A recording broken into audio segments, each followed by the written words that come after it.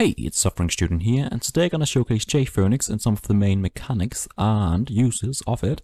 And just shortly, JFoeniX is an open source Java library that uses Java components, and more or less, it's a JavaFX implementation that allows us to add some better looking buttons and stuff pretty quickly. So I downloaded from JFoeniX GitHub, link in the description, kind of the introduction project which demonstrates more or less most of the use of JFoeniX. So if you want to have a look at it as well, just go to the GitHub and download that project. But I will just run it and go through some of the main components. So this is the project they built using Java and JFoeniX, which is kind of similar to JavaFX. And it is pretty good looking, as you can see. And they demonstrate most of the utilities you can use in JFoeniX. So I'm just going to go through them quite quickly and just demonstrate and showcase why I think this is a pretty cool library. So first we have these buttons that looks a bit more modern compared to just basic JavaFX.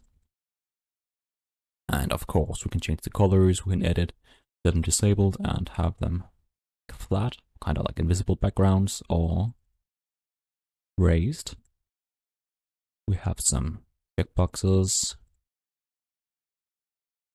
We have some combo boxes, which looks quite a bit better than the normal JavaFX ones, and we're able to pretty easily add some images. We have some editable ones where we can change the result afterwards. Some dialogues and alerts, which I think is pretty cool, which allow us to have these kind of like pop-ups from the bottom, top, right, left, or like an alert,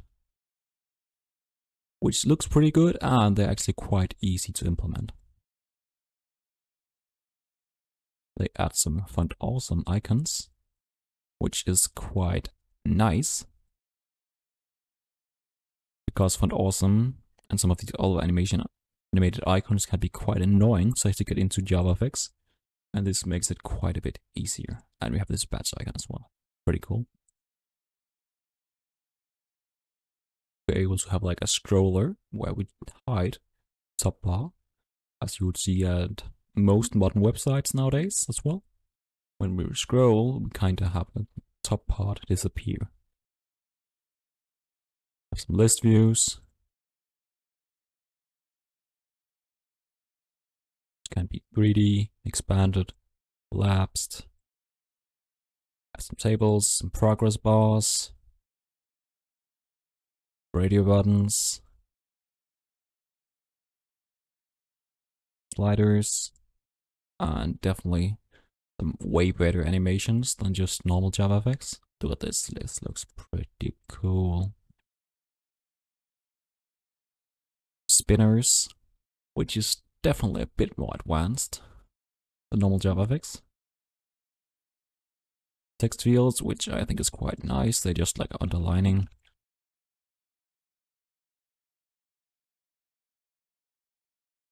Highlighter.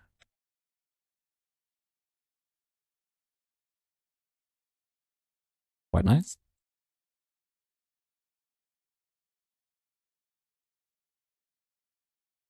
Toggle buttons, as you can see, a lot of stuff.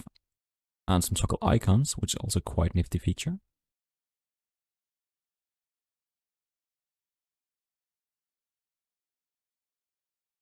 These pop-ups, which are also very cool. We have our typical date pickers, which looks way more modern than the JavaFX ones. And a custom color, which is also, like, this is so much better.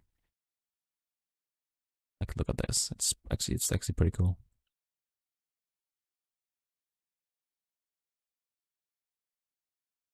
As well.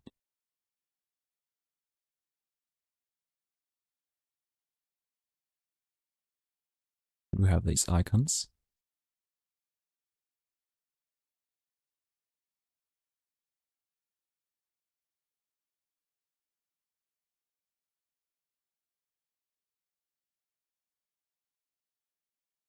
So as you can see, we have quite a few pretty cool things.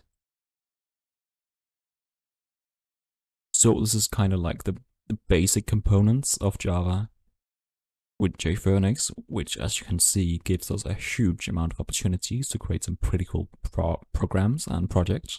I have been using JFoeniX for quite a few projects for now, and it definitely makes it quite a bit easier to get some projects that looks a bit better.